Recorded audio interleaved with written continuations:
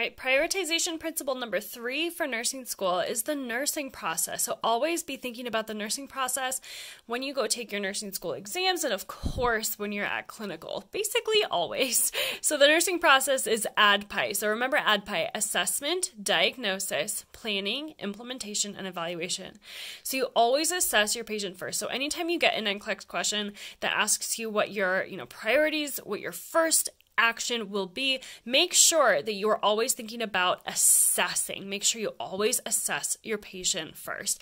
Then move on to the nursing diagnosis, plan what you're going to do, implement what you're going to do, and then of course evaluate, which is basically going back to the assessment. We're going to reassess our patient, reassess the situation.